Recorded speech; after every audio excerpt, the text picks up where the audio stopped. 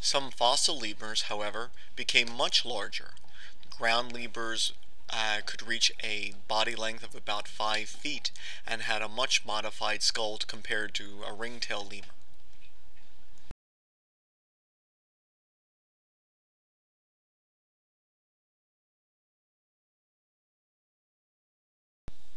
Other lemurs would be much smaller than the ring-tailed lemur.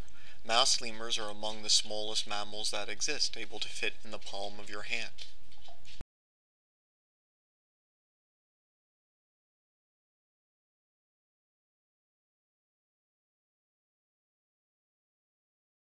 Notice that the changes needed to convert the skull of a ring-tailed lemur to that of an old world monkey are far less than those needed to convert a ring-tailed lemur to the giant ground lemurs or the mouse lemurs.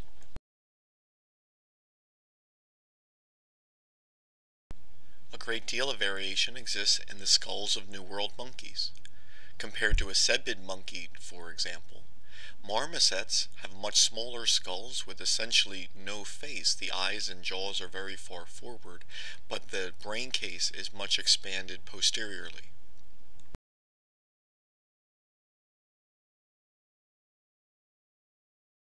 Compared to a cebid monkey, howler monkeys have much larger skulls whose brain case has been elevated and rotated, and whose lower jaw is simply enormous compared to the proportions of the rest of the skull.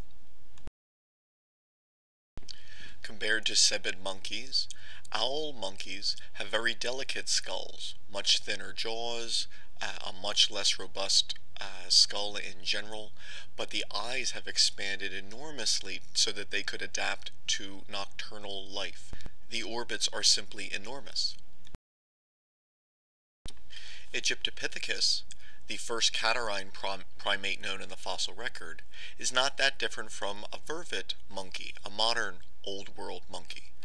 Not much variation would be required to convert the skull of Egyptopithecus into that of a vervet. There is, however, enormous skull variation in the Old World monkeys. Compare the variation which would be needed to change the skull of this vervet monkey into the skull of a baboon with its very elongated snout. Mandrills are also Old World monkeys, which have separately evolved elongated snouts, huge canines, and a modified brain case.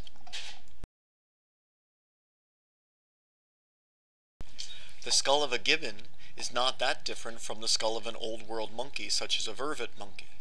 Note that the changes needed to convert the skull of a vervet monkey to that of a gibbon is far less than that needed to convert a vervet into other Old World monkeys, such as a baboon or a mandrill.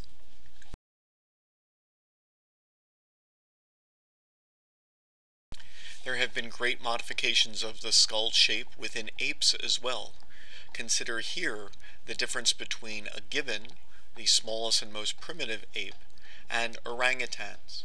Notice the great height of the orangutan skull and also the degree to which the snout protrudes.